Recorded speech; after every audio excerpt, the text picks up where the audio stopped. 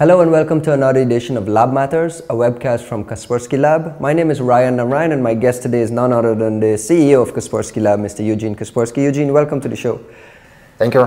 Let's talk a little bit about the evolution of cybercrime from the traditional worms, email type attacks to what we are seeing today, and how antivirus investments, particularly in the area of cloud security, is helping to fight cybercrime and the way it has changed over the years.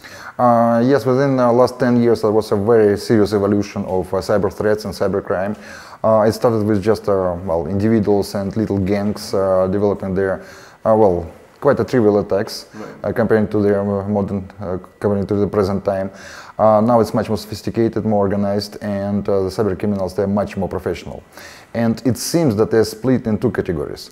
The first category is, I call it C2C, criminals to customers, attacking their home users, individuals, and the second category of the cybercrime, I call it C2B, criminals to business. Right. And they attack enterprises and government resources, websites, and it seems that they are, experts in the different types of cybercrime, because it's a little bit different attacks and different social engineering.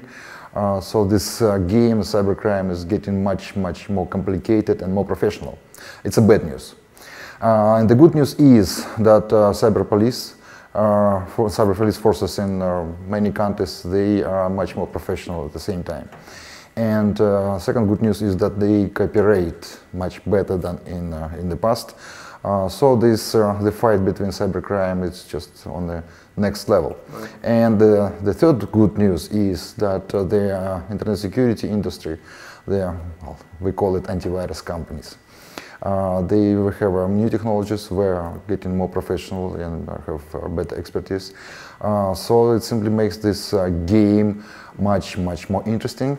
Of course, there are no winners, because it's not possible to win over 100% of criminals. I didn't say cybercriminals. Right, just regular criminals. Yes, and cybercriminals at the same time.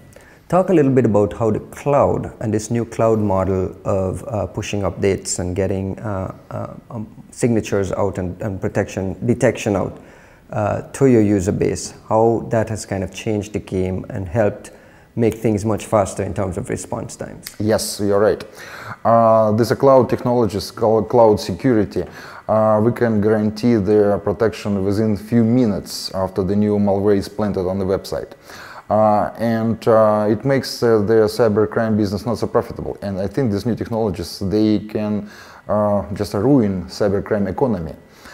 It means that they are not so professional cybercriminals. They are criminals which don't have enough of knowledge, education. They will not able to bypass this protection, so they have to stop the business or move to other areas. Mm-hmm. And only professional criminals will stay in the business. Actually, any technologies have some vulnerabilities. It's possible to develop such an attack that simply bypass this protection. But it will be a different level, the upper level of the entrance ticket to the crime business. And I think that because of that, there will be very big impact, very strong kick on their C2C criminals. And I think that individuals and endpoints will be much better protected, and the criminals will simply have no money from this business. And I'm afraid they will move to C2B business. Right. Bigger targets, more lucrative targets. But they have to be much more experienced and have to be much more professional to do that. So I think that these new technologies, we can stop most of criminals which are not so professional. Right. And we just reduce number of criminals in their networks. Right, so you go after the business model and kind of cut out the weak links. Yes, exactly. Let's stay in technology for a little bit. What are the areas of technology Kaspersky as a company is investing in, and you personally would like to see an increase in investment? If you're talking about mobile devices, maybe DLP encryption, maybe some other areas. What areas of technology you would like to see an increase in investment in? Yeah, we keep our focus on our traditional products and services. That's our endpoint end user protection. And now it's not just computers but mobile phones as well. It's not just Windows computers but Mac, because Mac is, well, now they are in the same club with Microsoft Windows. We're seeing a lot of explosion of fake AV from Mac, just like we see on Windows. Yeah, and at the same time we're focusing on the enterprise level of protection, and that's why we have a new research, new development. That's encryption, DLP, and other technologies and services which are necessary for the enterprise market. It's becoming more and more necessary now. Yes. You know, you go to a news site today, every day there's new headlines about a major attack on call C2B type attacks against businesses, big high-end targeted attacks hitting very, very big businesses. Do you think that this is something new, that attackers are now hitting businesses, or do you think that this has been going on for a long time and the only thing new is the disclosures? What is your, why are we only now seeing all these sudden news articles about all these attacks? I think that's a result of both cases.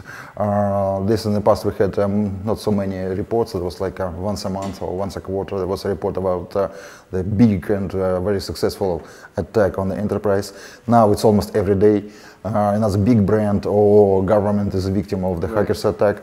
I think it's because of two reasons. First of all, there are much more criminals in the networks, and they're interested in hacking their corporate and government resources. And I think at the same time, the second reason, they simply started to report more incidents, because in the past that was like a shock. Okay, well, this enterprise is hacked. Now it's like it's just another news story. It's a morning news. Yeah, it's just another news item. Yes, it's just one more case. And these attacks sometimes they are not just attacks on the infrastructure, not attacks on the data, but in some cases they are like a political motivation or some other motivation behind that.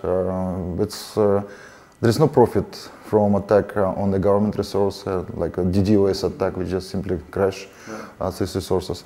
And actually, this is another place, this is another technologies which we are paying attention to, and we have anti-DDoS project, anti-DDoS protection. And I'm afraid the bad news is that I think that this service will be, they will have a very big demand on this service. And anti-malware still forms the core of all this protection, even as you build out and invest in other layers of technology to protect businesses. The anti-malware core still becomes very, very important, because it all boils down to using specialized malware on these business systems. This is the malware, anti-malware is in the focus because it's one of the main tools for hackers to attack, and enterprises, they recognize malware as most important threat for businesses. That's why we have the anti-malware research as like a focus, and at the same time we train and we educate our experts with anti-malware, and then we can just introduce them to the new technologies, to the new areas. Right. Thank you very much, Eugene. You're welcome. And thank you for watching another edition of Lab Matters, a webcast from Kaspersky Lab. You can check out some other webcasts at youtube.com/Kaspersky. Thank you.